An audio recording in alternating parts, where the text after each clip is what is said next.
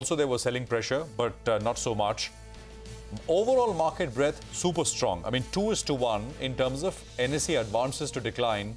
And so many names, which we will get to in a bit, did well. I'll just outline a few names from the metal space. JSW Energy, JSW Steel, Hindalco, Coal India, Tata Steel. And the IT sector, HCL Tech, Infosys and Wipro, which did very well as well. Rima. Well, even as the large caps gave up and the rally fizzled in the last 30 minutes, the mid-cap index is ending pretty much where it was, 1.25% higher in the mid-cap index. Talking about the big gainers, Bharat Forge rallied nearly 8% on the back of strong Class 8 trucks at record levels for the month of September. Persistent on the back of the JP Morgan upgrade, target price at 4,100 is a good 15% above the current levels. Z Entertainment, Z Media were the two stocks of the day on the back of the conditional CCI nod for the merger with Sony. You had strength coming through in IEX as well as Macrotech Developers, known in Mumbai as Lodha Real Estate. These stocks ended higher on the back of strong Q2 business updates. On the losing side, AU Small Finance numbers look pretty good, but the stock saw a fair amount of profit booking and it finally ended in the red. So AU Small Finance Bank slipping almost 5.5–6% from the day's high.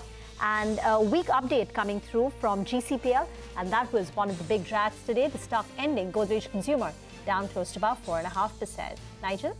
Well, the problem today for the Nifty was that the Nifty Bank, that gave up a goodish bit from the high point of the day. So the Nifty Bank goes home with gains of only around 150 points odd. But that doesn't take away from the fact that you have plenty of gainers from the broader market. A few of those names should come up for you.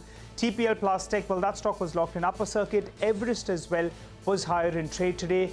Greenlam was another stock that was buzzing around. HEG, well, that stock was flying away in trade today. HCC, well, that stock as well did move pretty well in trade today. And CMAC as well. So the short point is, from the broader markets, there were plenty of gainers actually, and a lot of those stocks did pretty well.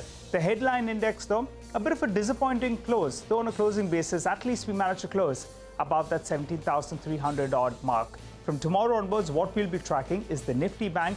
That's the one that's led the market higher. It's showing some bit of fatigue.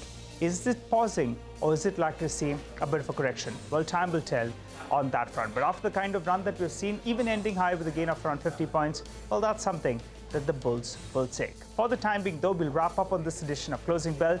You don't go anywhere. Lots of guests lined up on our Thursday special. Big deal. You stay with us.